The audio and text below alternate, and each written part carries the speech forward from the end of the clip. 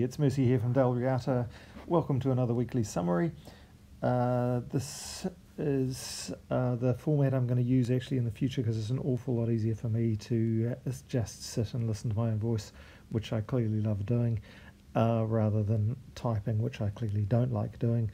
Also because the things I write in the weekly summary always invariably get lost really quickly after reset. So I'm going to whip through, it's going to be good for you guys because you can see the process by which I manage the membership of Riata, and you can agree or disagree with me, but at least you'll understand what I'm doing. I'll talk a little bit about Guild Wars this week, run through the event we've had, talk about the Mystic, and do promotions and demotions. So it's all really going to be here. Just a few pointers. Again, I repeat these over and over again, but this is for people who haven't watched my videos before. Look at my medals up the top there. Oh, that's such a good combo to have as your general just load of medals. So medals of seasons. They give +4 to life, attack and armor. The other combo I use is for my Rowan team, which is my fast team, and my delve.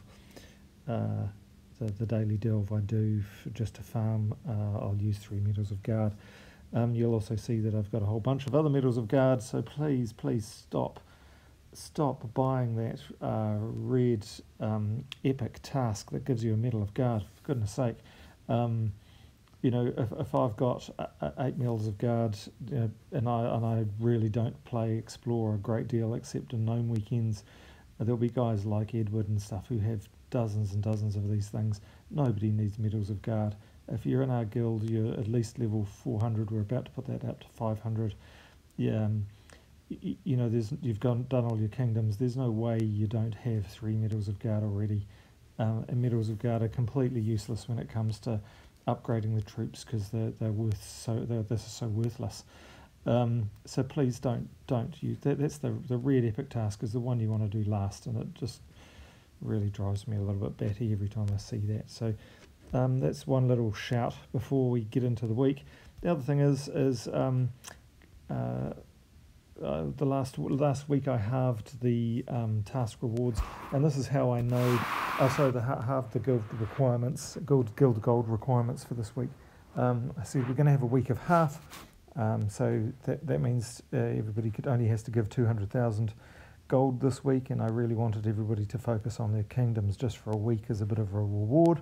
I myself got blighted lands up to level 14, as you see, hooray, which is great. I don't have enough writs to get to 15 yet, but one day I will. Let me just collect this, and remember to collect these as often as you can, because every hour those gems fill up. The gold just trickles throughout the day, but those gems, every single hour you can pick up gems. So I can get hundreds of gems a day just by logging in. So remember to do that. That's a tip that a lot of people don't know still. Now, anyway, last week I said at the weekly summary, I said half guild requirements this week. Concentrate on your kingdoms. And what did everybody do? Let's just go and look at the guild. Whether you didn't believe me or not, I don't know. But I suspect it's actually because people didn't look at it. But let's just scroll down. Let's see how many people only gave half requirements. Nobody yet. Noitak didn't give any. Septic Void didn't give any. Tanoka, there you go. Tanoka maybe listened to the half. Hypnotic Earthquake didn't even get to the half. Ancient Hope and Vlad the Impaler are new, so they don't really count. So clearly nobody listened to what I was saying. Now whether this is just because I typed it or whether I don't know what. But anyway, I'm trying a new format for my weekly summary. This week, however, and if you didn't listen to me last week, it's going to be a surprise to you. But this week, the suggested weekly target for gold is going to go up to 500,000. And if you scroll down and look at it, most people are getting there anyway. Oh, Speaker Town, I bet he heard me. He gave 400,000, but he usually gives $1 million. I mean, look at his total after all, 17 million. Everybody's giving over giving 500,000 or thereabouts so far anyway, so it's not as if this is going to be a big change for our guild. I might sneak up the trophies, but I'm not so cared about the trophies. Might sneak up the guild seals, but so long as we reach 40,000 guild seals, it matter to yourself, so I don't really so much care about that either. Ranking down the bottom here, we've gone up to down to 662, so we've gone up another 35 odd places this week, which is great. Still rocketing up the rankings. Members 30, we're about to lose, just by looking at that roster quickly, we're about to lose one today, possibly two, but we get them back pretty quickly, so don't worry about that. So, right, what do we do for the week? Let's just cruise through and see the events. We've had Guild Wars this week. We, of course, have done incredibly well yet again. So look at this. We won the blue one, we won the yellow one, we won the green one, we won the purple one quite convincingly, we won the brown one, and it looks like we're on way to winning the red one. So with our ranking within the bracket, we have hit 1.1 million points. Closest opposition, 453,000. So this reinforces that strategy that we use, and that strategy is everybody plays. I said at the beginning of the week it's mandatory. If you've been in our guild for any length of time, you know this is one of the most important parts of the game, and from my perspective. So we did really, really well again. We've been going now for 46 weeks maybe, 47 weeks as a guild, and there is only one Guild Wars that we didn't win, and that was one we came second. If you look at the top teams are in just over the millions. They, of course, they're fighting stronger opponents, but you know this is the way you have to play if you want to fight in the big leagues. We're not going to be there for a long time. Don't worry about it. But you know, I like playing as if we are. Anyway, Noitak looks like he is on track, or she is on track, I'm not sure, to hit Paragon again by the looks of it. Doing well. Got one game to go.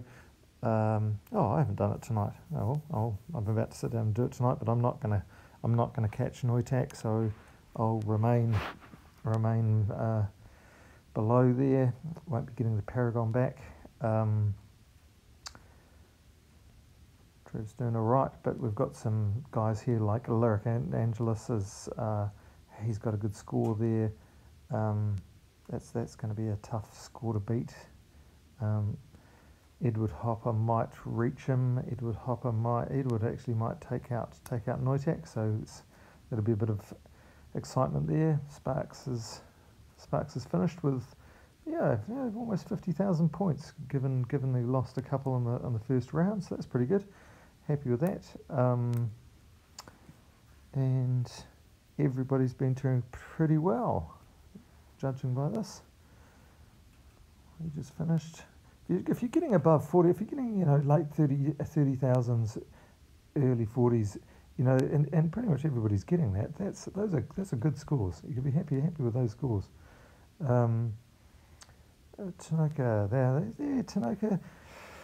We're going to come back to this, but after saying it's mandatory, Tanaka didn't fight in the last Guild Wars and hasn't fought in the last events at all. So we've had a call from a couple of Sentinels to say goodbye to Tanaka, even though Tanaka's meeting guild requirements, not playing in the events, and the events are super important as a guild. So if you're not a team player, you're not a team player, and I think it's time to go find another guild that might suit you. Lord Redmayne, joined a couple of weeks ago, doing damn well there. That's great. Fred, doing, of course, joining us at the beginning of last week, and just really reinvigorating some of those events. 2 of those events last week, some awesome stuff. Hypnotic Earthquake, this makes me sad. Hypnotic Earthquake's playing every day. Playing in the Guild Wars every day, and probably will play tonight. But yet, go back to the guild. Looks like he's going to be booted at the end of this video. So pretty sad. Anyway, that's the Guild Wars. Everybody's done brilliantly except for one person or two people, Septic Void and Tanoka. Septic Void is a good illustration. So Septic Void is one of our founding members, and has been drifting down from Sentinel. Was right up the top here, but drifting down because he hasn't played for about a month now. He's logged in a couple of times, but hasn't got any trophies, hasn't donated any gold. So logged in just to see what was going on and logged out again, but actually hasn't been logging in for the last 3 weeks. So this is what happens when you don't play for ages. You just get demoted every week, and then eventually fall off the bottom. So there's two reasons why I'm describing this is that it's a good thing to go up the ranks, because it creates a buffer for you. If you take a break from the game, you'll get demoted a couple of times, but you won't get booted out of the guild. And Septic Void hasn't played for quite a while, won't get booted out of the guild this week, will be demoted, so will be a recruit, and then we'll have like another week's grace.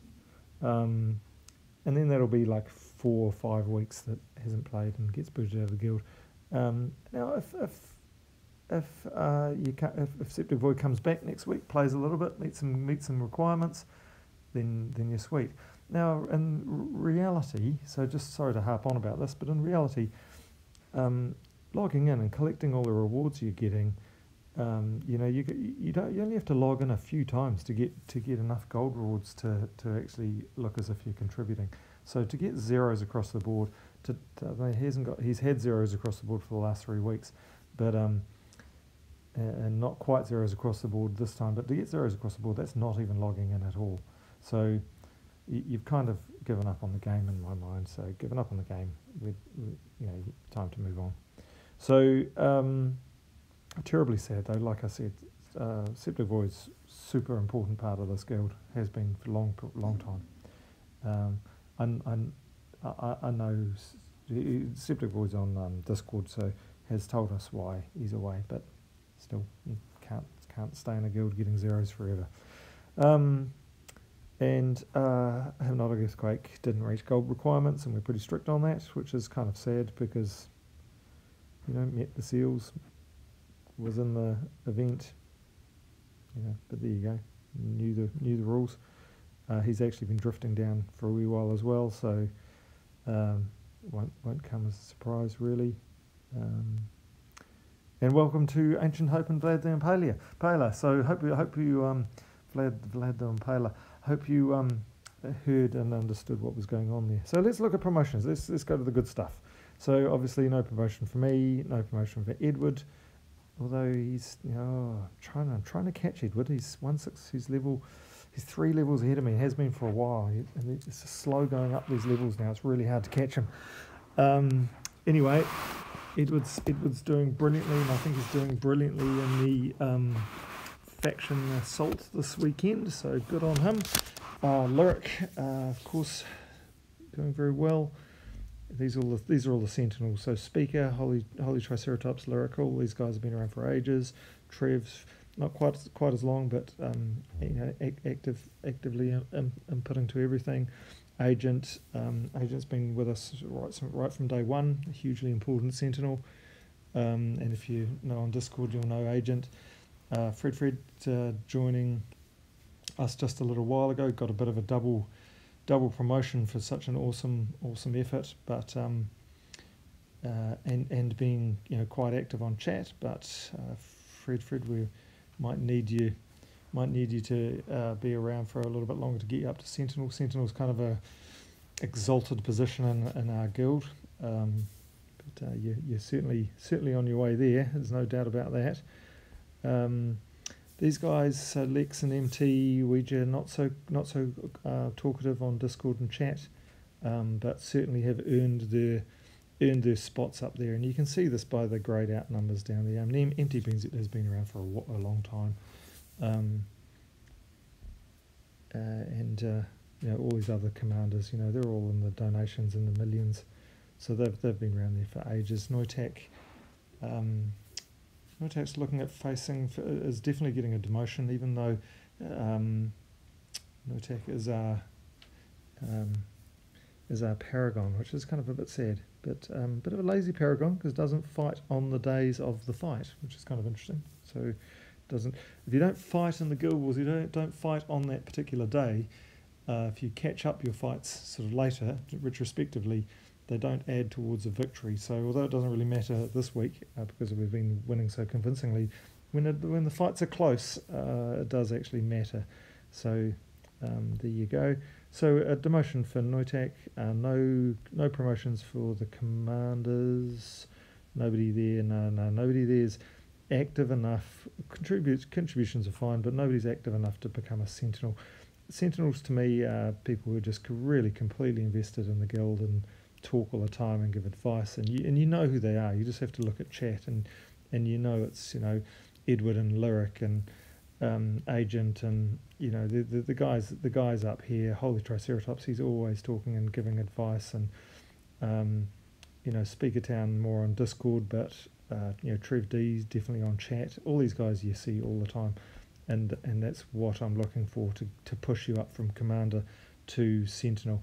So none of these guys really get that, so no promotions there. One demotion, let me just write this down so I remember afterwards. So one demotion, third line,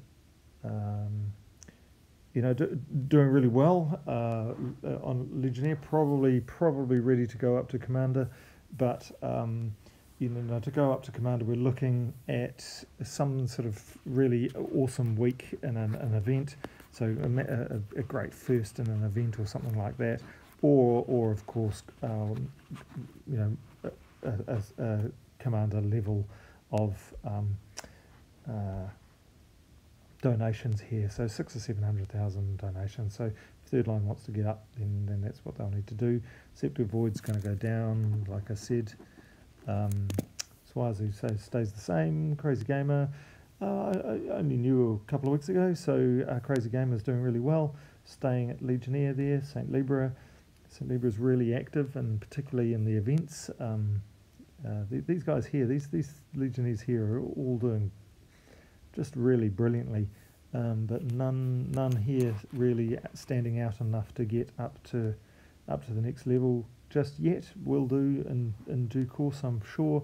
Sparks, of course, for those who don't know already, so just full disclosure here, Sparks is my son. Sparks is young, and that's why isn't on chat. I don't think even the settings on his iPad won't let him go on chat, so that's why Sparks isn't on chat. So Sparks will never make it above Legionnaire, unfortunately. But there you go. He's been working hard on his guild wars and stressing over teams and stuff this week, so he's pretty happy. And he did spend a bit of time getting a couple of Magic Kingdoms up to 10, so good week for him. Tanoka, actually that's Tanoka, like I said, that's probably those non-playing in events are going to lead to a kicking, but I'll talk to the Sentinels about that.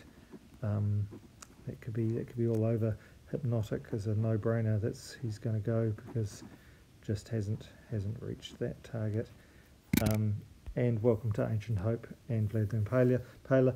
You don't get promoted this week, but hit those weekly targets and you'll be up and you'll be safe from being booted. So welcome to the team. There'll be another couple this week, and that's how I do it. So I run through the list, make some decisions, write them down, and blurt them out. So next week, so Guild Wars, we're going to say goodbye to Guild Wars. Let's just quickly talk about tasks. Tasks have become an interesting thing in our guild because we just do them really fast now. So we complete these tasks. Still important to do it in the correct order because the task rewards that you see there last for 7 days after you complete the task. So we usually now complete red, blue and green on the first day, then straggle through sort of yellow, purple and brown in the next few days after that. So you got to kind of do them in the... we do purple first. We go purple, we complete purple like minutes after reset. We complete blue about an hour after reset. And then we start working on red and sometimes get that done on the same day. So those ones go through. They'll run out tomorrow, but we'll build them up again and renew them, and then the others dribble through. So it's still important to do them in the same order, so you know which one to do because they're glowing. We don't have any glowing at the moment because I switched it off for the epic tasks. We don't currently have a plan for the epic tasks. I hate epic red tasks. I never really want to see those ever done because they're just really terrible. Epic green tasks are OJAA17, one of our members, completely convinced me that writs are a good thing to collect. You have to collect millions of them to be able to put your kingdoms up, but and if you only collected them in this manner, then it would take you years and years to get your magic kingdoms up. But the reality is you get a full deed at the end of that epic task, and you get deeds in the daily tasks. So of the epic tasks, that's the best one to do. Unfortunately, when you complete it, it just gives you a bonus to defense, which is not brilliant. The epic purple task, if you complete that, it gives you a magic bonus for a week. But actually, you know, a lot of the rewards are to do with pet food, white pet food. So who cares? Oh my word, so much gold for just pet food and keys.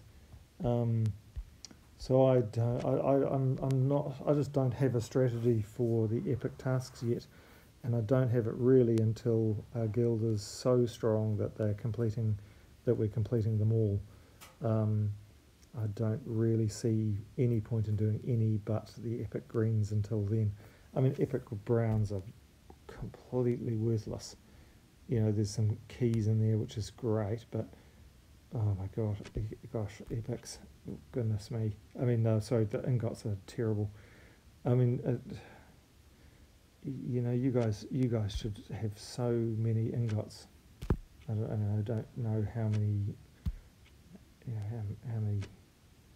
how many ingots do you guys have? I don't know. I don't even know how many ingots would I have.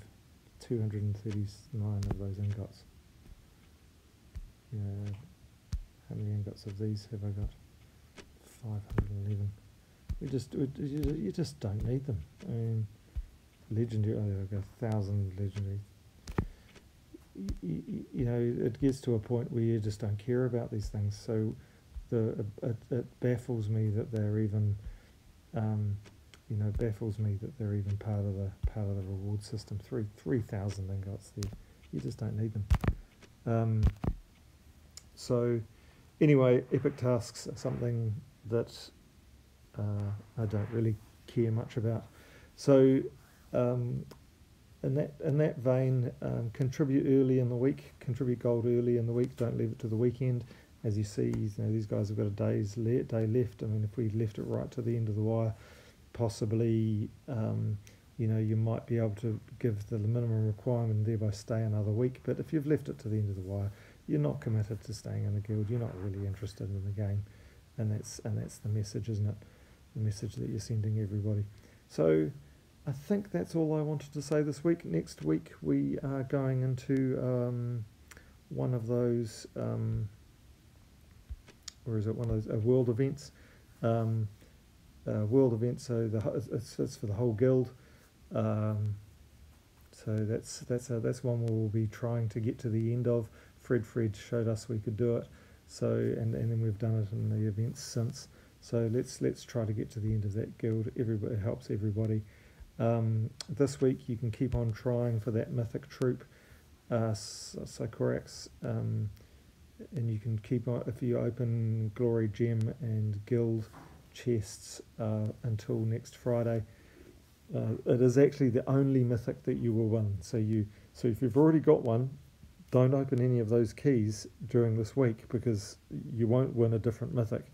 The only reason you would want to do that if you were going to, the only reason that you'd want to try for open more keys would be to get a second Sycorax. Now a second Sycorax, is that a clever thing?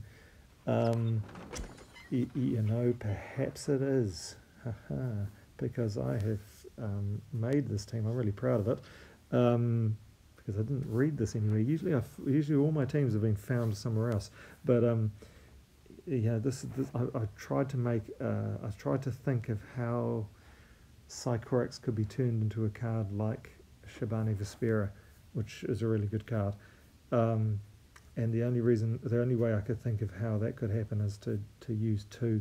And using 2, it pretty much becomes a brown Shabani Vespera, because add Mountain Crusher, add Titan, add a +2 from your banner, and you fill Sycorax really quickly.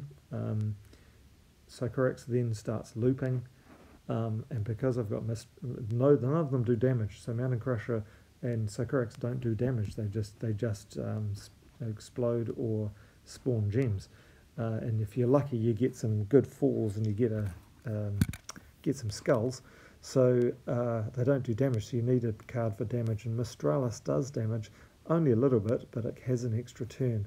So once you get Sycorax firing, you always choose browns, always choose brown, and it will just recharge everything every round. And so you kind of get to this point really quickly, because Mountain Crusher is very fast, and Titan and the Kraken banner get you up there fast too. So very quickly you get into a loop where you just end up firing Sycorax and then Mistralis, then Sycorax, then Mistralis, and Sycorax and Mistralis, and it just keeps on going. It doesn't break, so the enemy never gets a turn. And I made a video of this. You can also see it on YouTube.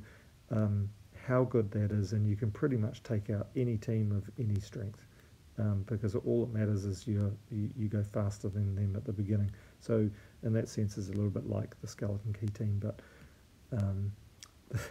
that would be one thing one reason to go for a second Sycorax. But who really has time for that or resources for that and needs that? And that's my last thing to say today. I'm really keen to hear of single Sycorax teams. It looks like it should be really cool, but I've racked my brains over how to use that. So anyway, have a good week. I know this is a long video. You don't have to watch all of these. In fact, you don't have to watch them at all. It's just that this information gets lost if I put it in the chat. So good luck for the week. Play the event. Have fun. Thank you very much. You're making this game awesome. Glad you're all part of my guild, or our guild, because it really is our guild. And now you know how I promote and demote. So let's see you in chat. Have a good week.